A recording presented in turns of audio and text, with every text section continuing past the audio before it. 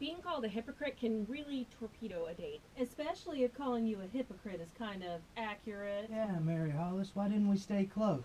You're saying it like it's my fault. No, come on. No one needs to get defensive. Staying in touch is a two-way street. I wanted to. Everyone's so busy. We're all grown up, we've got husbands. And real 3 jobs. kids. Exactly. I've got a job at a coffee shop. Now remember, y'all, she's far away now, in New York City. Chicago. And besides, staying in touch can be trickier than it seems. Oh, I know, especially from far away. I mean, when all you got is your cell phone, email, Facebook, instant message, and video chat, you realize just how limited your options really are. We all could have done better. We did better.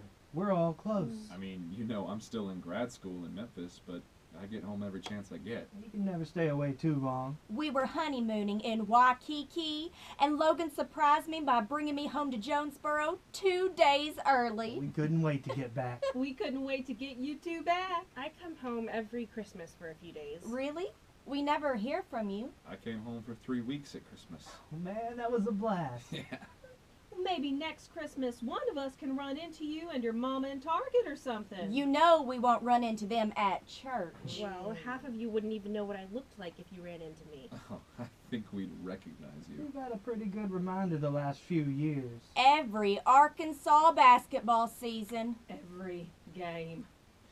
Captain D's has ribs. That's our Mary Hollis. Still eating, I see. Still performing. Front and center on TV. Loud and clear on NPR. Smack dab in center stage. That's what they think of me. We don't have much more to go on. That's what they imagine I'm like. Well, this is what you imagine we're like. No, it's not. I just don't have much more to go on. Well, why haven't you just asked us? I've tried to. I've just never been able to press send before.